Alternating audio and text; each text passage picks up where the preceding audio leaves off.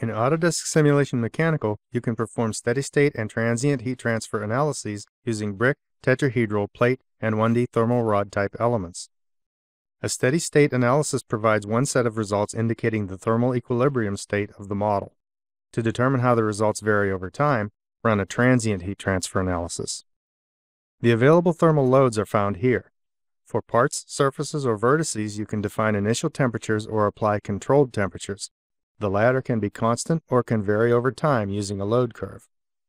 You can apply radiation and convection loads to selected surfaces.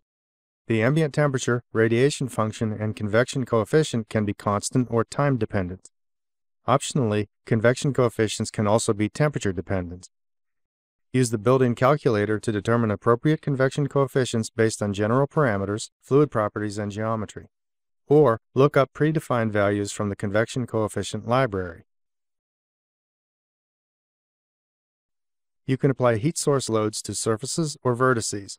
A positive value represents a heat source and a negative value a heat sink. The magnitude can be fixed or time dependent. You can define internal heat generation for parts. The heat output can be constant or can be time or temperature dependent. Additionally, current results from a prior electrostatic analysis can be used to control heat generation to determine the Joule heating effect. Lastly, you can define body-to-body radiation between two or more parts.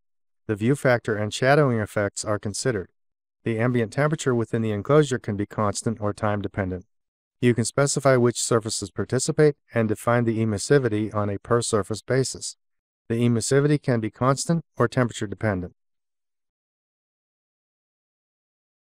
Isotropic, orthotropic, and phase change material models are available. For each, the properties can be constant or temperature dependent. For phase change material models, define the latent heat of fusion. During conversion from solid to liquid or liquid to solid, the heat flow changes the state of the material rather than its temperature. This example is a radial fin heatsink mounted atop a silicon semiconductor that generates 15 watts of heat. A convection load is applied to the exposed surfaces of the heatsink assembly, and the ambient temperature is 75 degrees Fahrenheit. Surface contact has been defined between the semiconductor and the heatsink base, and a total contact resistance of 0.6 degrees per watt is included. Contact resistance is necessary for determining realistic temperature differentials across part boundaries. Let's look at the thermal results.